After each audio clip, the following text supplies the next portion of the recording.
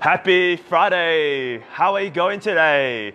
Comment below what you're going to do this weekend or tonight, because I've had a long week and this is going to be an amazing week. And look where I am right now.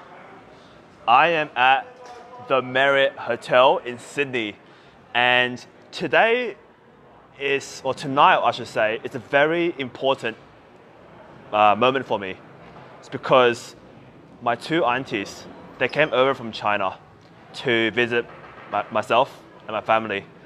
And this event is very significant. It's because when year 10, that was how many years ago? 8, 9 years ago. I remember going to China in Hong Kong. And I used to be obsessed with basketball in high school. And I remember going to Mong Kok in Hong Kong.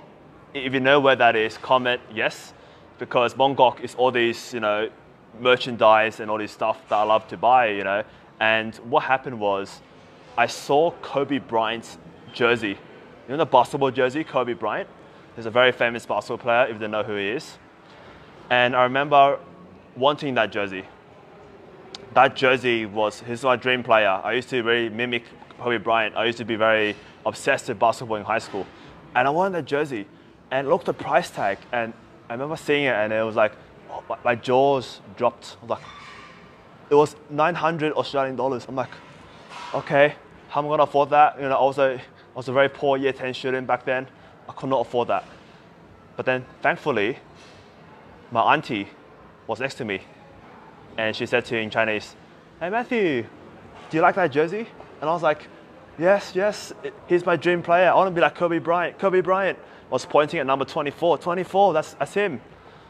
And then I was like, but then I got really sad because I didn't have the money to purchase it.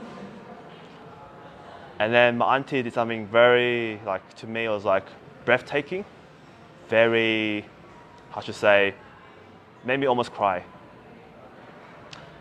What she did was, "Hey Matthew, if you like it so much, how about I buy it for you?" And this was when I'm like, no, don't waste your money. It's too expensive. $900 for a piece of clothing. Too expensive for a 15-year-old kid. And she said, "No, Matthew, I want to buy it for you because I just want to make you happy." And this is when I really, at the moment, my 15-year-old self was thinking, that's very cool, very deep, very generous. And I remember receiving that jersey, and I literally almost cried. It was happiness.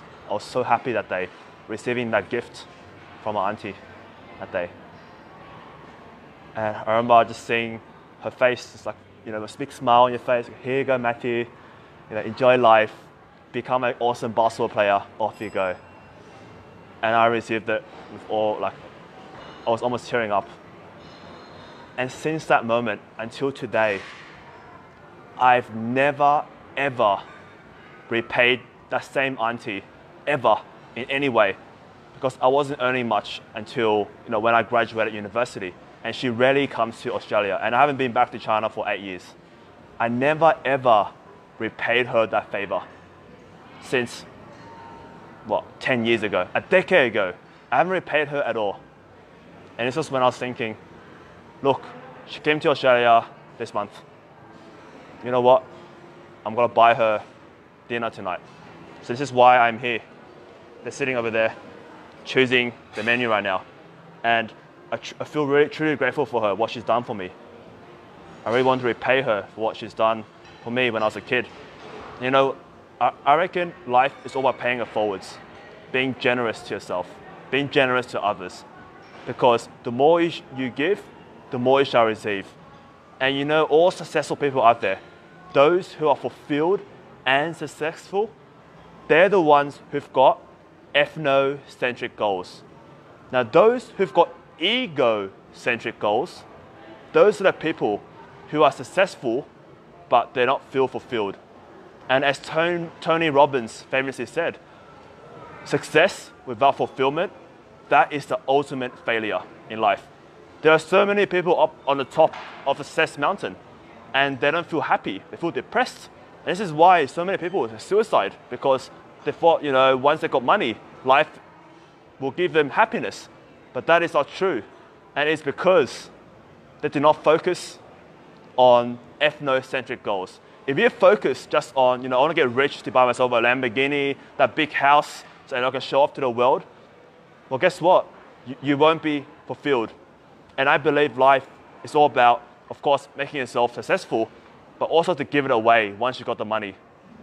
If you feel the same, comment yes. It's because this is what I realized just very recently when I thought before I was very selfish, very stingy with money, very stingy. I used to never ever give out money to people. I never offer help. I never shout out my parents' dinner. I was a very tight person. And looking back right now, I regret it every single minute. And I really wish that I was a more generous person early on. But I'm very glad that this auntie, she showed me what life's about. It's about giving back to the community, giving back to your loved ones. Because right now, I'm working very hard to retire my parents because they've been working all their life just to provide for me. And I never show them much in regards to generosity and thankfulness and gratitude. This is why I am working hard to retire them. And life is all about giving back to people. That's what I believe. That's fulfillment to me. And this is the deep story that I want to tell you about how this auntie has taught me a lot about life. It's about making others happy. Of course, it's good to make yourself happy, but you can't be happy yourself. You've got to have relationships with others. That is what gives you fulfillment. So one of my mentors told me, true happiness is what you've got left after all your money has been taken away. So if you just have money, then that is, to me, not fulfillment. You don't have those people, your loved ones, who to share with. So this is why I believe that it's very important to not just treasure every day of your life, spending time with your loved ones, really enjoying every single minute, not taking them for granted because you don't know when life will end. Life is very fleeting. Look, it's already September tomorrow, right? That's ridiculous. And we don't know when, we'll all die. So treasure every second of your life, regardless of how busy you are. Because I believe that a lot of people on this planet, they're taking it for granted. They're saying, look, my life is very, miserable. You don't understand. I've got a full-time job. It's very draining. I'm very emotionally drained every single day.